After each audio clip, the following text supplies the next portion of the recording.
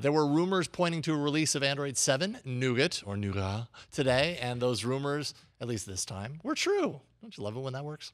The latest major version of Android begins the process rolling out to many supported Google Nexus devices today. Users who are already enrolled in the dev preview, the developer preview, like myself, were able to immediately update this morning.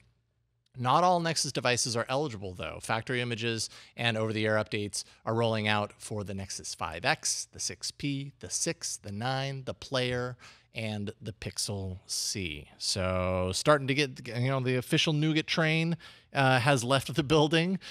Still no word on the next crop of Nexus devices. That's HTC's Sailfish and Marlin. In past, the new version of Android has been kind of tied to those new devices releasing. So it's kind of a different year this time around. Well, Leo installed it right before iOS today. It looked pretty. There was circles and magic happening. And then he got it and was very excited.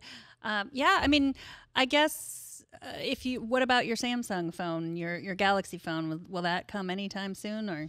Don't know. I mean, I think at this point, we don't really know of the manufacturers, what their update schedules are. We know that, some of them are better at this than others. Yes, the Samsung Galaxy, I can pretty much say safely that yes, the Galaxy S7 line of Samsung devices will get the update. You just don't know when. You don't know if Samsung's going to be on the ball, and that kind of goes for all manufacturers, and that's just a big source of frustration for everyone, right? Is that okay? Great, Nougat exists and it's rolling out, but there's such a small percentage of people that have Nexus devices, and everyone else, they're behind these barriers, these walls that prevent them from getting updates until both the carrier and the manufacturer kind of get their heads together and actually do the work to push it out. And that could take months, if at all, depending on what device you have. So there's some multitasking, take advantage of the big screen. I read Ron Amadio's review on that, and it said, he said it works okay.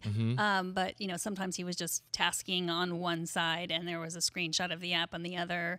There's new emoji, but not all the new emoji, like the promised new emoji where, the female emojis aren't just doing their nails. They're also running and doing, all sorts of surgery. Jobs. Yeah. I mean, underneath there's a lot of actually really great features that it's easy to kind of not notice at first. One thing that's really cool is seamless automatic system updates, which Chrome OS has a really great kind of update methodology. You don't even know that an update has basically downloaded and prepared itself. You just see this little icon down the bottom that says, click to restart. And when you restart, that update is just folded in and you're not down any time. More or less, Android kind of has this baked in. So if you buy a device with Nougat pre-installed on it, you're going to see the benefit of that, and your updates are going to be very seamless. You got the notification improvements, things like bundled notifications altogether, things like power user controls over how you get notified on what,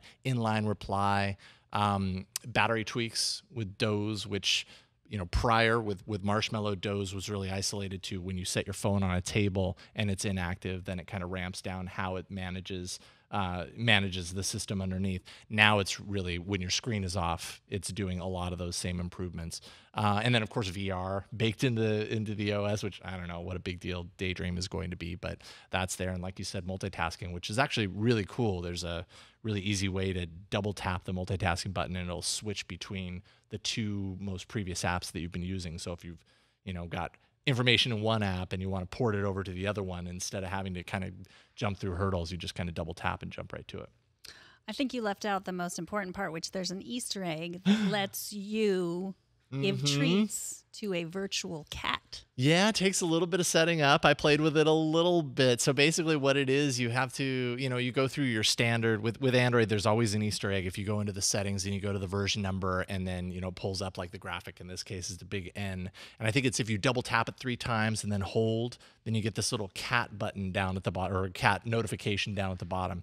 That activates kitty or cat mode or something. You have to go into your settings and actually add a quick setting in there, a little button for feeding or for putting out a dish of food for a cat. And then as you're using your phone, if you put out the right snack or the right treat for a cat, eventually they come along and they eat the snack. And then it's like you've logged. It's almost like Pokemon. It's like you log that you got that particular cat and you can name it, and it's silly, but it's there. Virtual cats are great for us on Tech News Today because part of the requirement of being a host of Tech News Today is that you are allergic to cats. And we both are. That's why we got this job. So we like virtual cats. Yeah, virtual cats don't make me sneeze, and for that I'm very thankful.